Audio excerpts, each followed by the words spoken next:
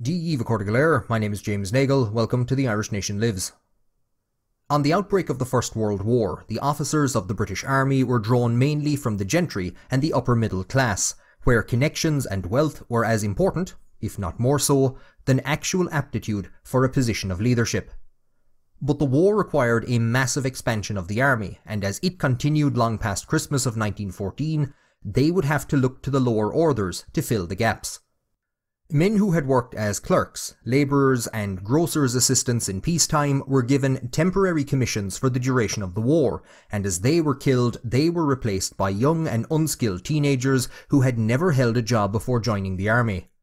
Demobilised in the aftermath of the war, these temporary gentlemen found it hard to settle back into civilian life. They had been respected officers on good pay and were now expected to go back to menial jobs, if those jobs even still existed. Britain was suffering from massive unemployment, and an advert looking for ex-officers to manage a coffee stall for £2 and 10 shillings a week received over 5,000 applications. But soon, a greater opportunity would present itself in Ireland. Following a surge in IRA violence, culminating in the destruction of over 300 abandoned RIC barracks in April of 1920, the Secretary of State for War, Winston Churchill, suggested the establishment of a special emergency gendarmerie at a cabinet meeting on the 11th of May. The idea was initially rejected, but was later revived by Churchill's close friend and the new police advisor, Lieutenant General Sir Hugh Tudor, to rapidly reinforce the police in Ireland. In July, adverts began to appear in London looking for ex-officers with first-class records, courage, discretion, tact and judgment to join the Auxiliary Division of the Royal Irish Constabulary. With pay of £1 per day and expenses, over 1,000 applications were received in the first week for what was nicknamed Tudor's Toughs. Successful applicants would be given a year-long contract and the rank of temporary cadet, and dispatched to the Curragh for 6 weeks training. When their commander, Brigadier General Frank Crozier, visited them for the first time, he found them in a state of misery, inconvenience and hard drinking due to poor conditions. Their recruitment had been so rushed that proper quarters or canteen facilities hadn't been put in place for them. By the end of August, 4 auxiliary companies were dispatched to the most disturbed areas of the country, and in total, 21 companies of between 40 to 80 temporary cadets would serve throughout Ireland. The auxiliary uniform consisted of a tam o' shanter or Balmoral cap, an armband bearing the initials TC, and any British police or military uniform they chose.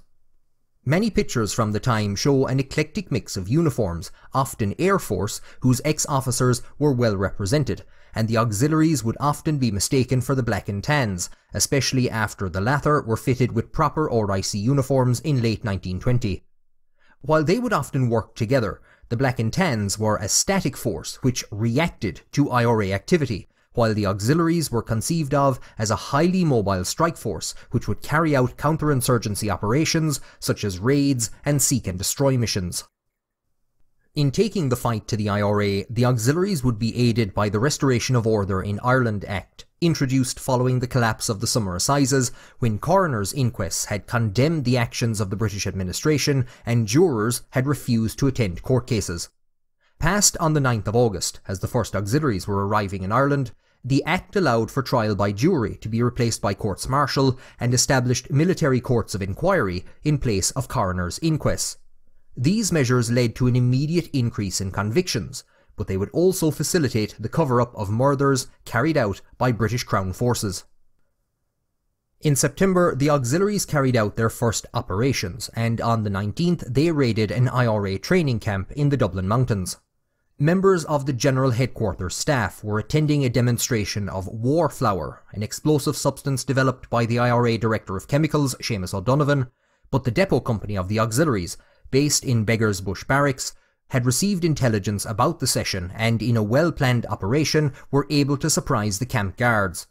Rory O'Connor and the IRA Chief of Staff Richard Mulcahy narrowly escaped capture, but 40 men were arrested and another, Sean Doyle, was shot dead. With intelligence from Ormond Winther's Raid Bureau and backed by the powers granted under the Restoration of Order in Ireland Act, the auxiliaries scored a number of early successes, forcing the IRA to adapt if they were to survive. No longer able to stay in their homes, many IRA men were forced to go on the run, travelling between safe houses to avoid capture and living off the support of the local population. They now became full-time revolutionaries and began to establish the legendary Flying Columns. Formed in active parts of the country since June and often consisting of little more than a dozen men, the Flying Columns were a natural solution to the more aggressive tactics of the Auxiliaries. Most of the remaining RIC barracks were now too well defended to be attacked following reinforcement by the Black and Tans, and so the IRA turned their attention to ambushing patrols and supply convoys. Short, devastating attacks with high casualty rates from which the IRA were able to retreat in good order.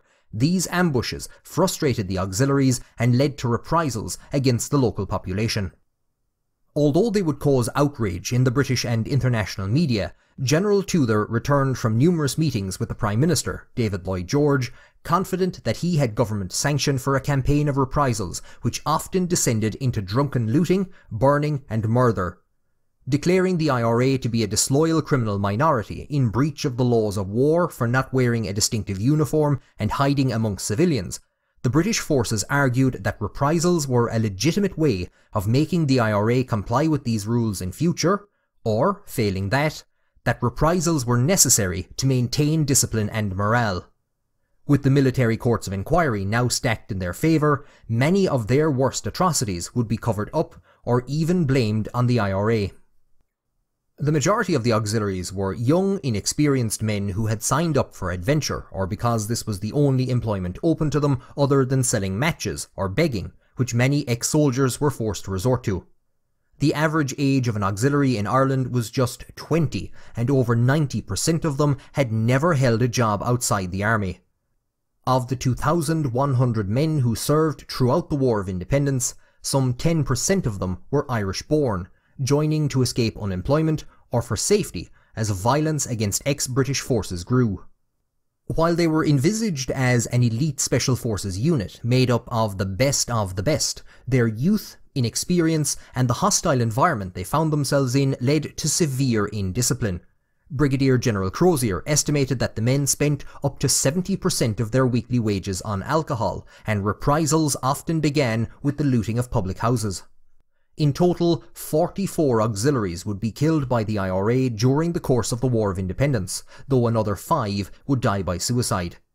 The chances of a patrol being ambushed were low, but once attacked, the chances of making it out unscathed were even lower, as with the Kilmichael ambush in November of 1920, where 17 members of an 18-man patrol were shot dead. After the war, some would look for more adventure, moving on to Palestine to serve in the British Mandate, though others, such as John Charles Reynolds, would remain in Ireland. An English-born auxiliary who provided the IRA with information, Reynolds served with the National Army during the Irish Civil War and later served as a Garda detective in 1933. Disbanded in April of 1922, other ex-auxiliaries would go on to serve in the Ulster Special Constabulary and the RUC. The British government viewed the situation in Ireland as a policeman's job, and the likes of Field Marshal Sir Henry Wilson, the Chief of the Imperial General Staff, feared that deploying the army to combat the IRA would lead to unrest throughout the Empire, as the United Kingdom would be in effect admitting that it was in a state of civil war. While thousands of British soldiers were stationed in Ireland during the War of Independence, they mainly acted as an aid to the civil powers, establishing checkpoints or assisting in large roundups. Some units, however, would develop counter-insurgency courses and go on the offensive themselves against the IRA, most notably the Essex Regiment based at Bandon, led by the intelligence officer of the 1st Battalion, Major Arthur Percival. On the 25th of July 1920, Detective Sergeant William Mulhern, the RIC's chief intelligence officer in West Cork, was shot dead by the IRA on the porch of St. Patrick's Church while on his way to Mass. Expecting reprisals, members of the IRA were detailed to protect a number of houses in the vicinity, including that of the local brigade intelligence officer, Sean Buckley, which was just 500 yards from Bandon Military Barracks. On the night of the 27th of July, Major Percival personally led a raid on the building. The defenders opened fire, killing Lance Corporal Thomas Maddox, after which they retreated. Earlier that day, the officer commanding the 3rd Cork Brigade, Tom Hales, and its quartermaster Pat Hart had been captured and beaten by the Essex Regiment, and following Maddox's death, they would be tortured further.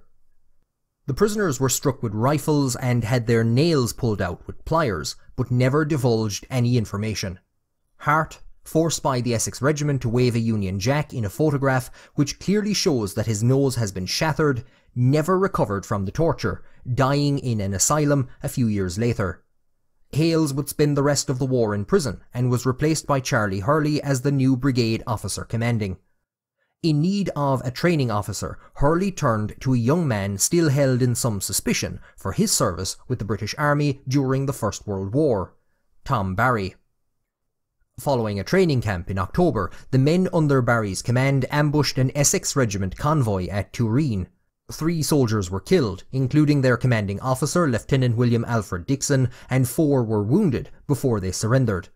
This would be the first in a number of dramatic battles between Tom Barry and the Essex Regiment, culminating in the Cross-Barry ambush in March of 1921, when he led 100 men out of an attempted encirclement by over 1,200 British soldiers.